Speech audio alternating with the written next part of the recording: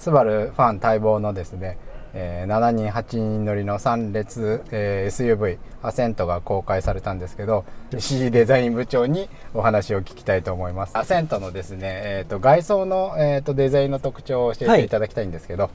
外装も内装もなんですけど、今デザイン部としてはダイナミックソリッドっていうキーワードで、デザインの進捗を行ってます。でそのダイナミックソリッドなんですけども、インプレッサが、昨年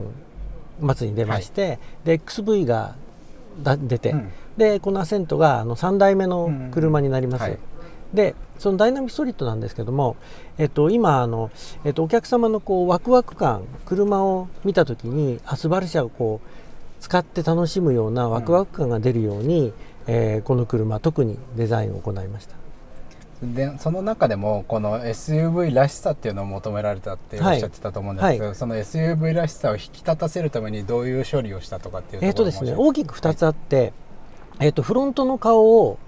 結構グリルをすごく大きくして、アメリカの道の中でもしっかり堂々と走るような、スポーツユーティリティのスポーツ、アメリカでいうスポーツはシュッとした、鋭角的な軽快なスポーツではなくて、本当に重量感あるたくましいのがスポーツなので、その表現をフロントの顔で行いました。それからもう一つの表現としてはとにかくタイヤが踏ん張って見えるスタンス、これを出したいと思ったので、アーチ周りにしっかりした厚み感のあるフェンダーを設ける。でこれが SUV らしさだと思って、フロントと特にサイドのフェンダーに注力してデザインを行いました。あとは、一番注力したのがそのエクステリアでもSUV らしさをこだわったんですが、インテリアでもですね SUV のこの力強さ感を入れるために全てのものを厚く頑丈に作りました。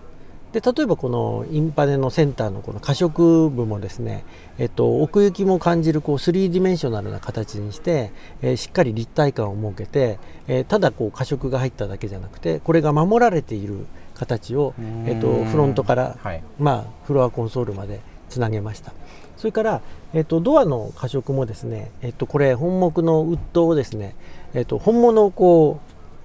30ミリぐらいあるものかな、それを削り出して本物を作って、その頑丈な質感をいかにここに造形的に入れるかっていうのを、考えました。それから、ミドルサッシとミドル、パッドと言ってる我々が言ってるこのアイボリーの部品なんですけども、これインプレッサでも包まれ感表現として、インパネからドアまでつなげてるんですが、インプレッサはやっぱりシャープな感じを出すのにカーボンの質感で出しました。でこの車はやっぱり厚み感なので、そういうシャープな表現よりもそこのカーボンに巻物をして厚み感を出すっていう処理を、一手間かけるってことをさせていただいて、そういう表現をしてですね、どこの部位を見ても厚み感が感じて、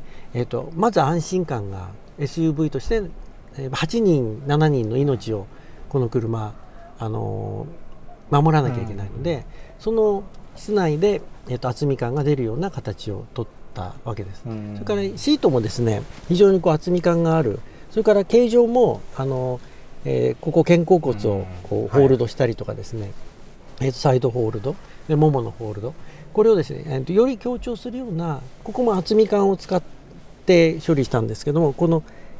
革のステッチの取るここの部分ですね、ここに少したまりを設けて厚み感表現をしたりとか、そういうところを工夫しながらインテリアを、アセントの専用インテリアとして作り込んだわけです。そういう意味ではアセントからスタートするこのインテリアの処理とかっていうところはいろんなところから見受けられるってことですよね。そうですね。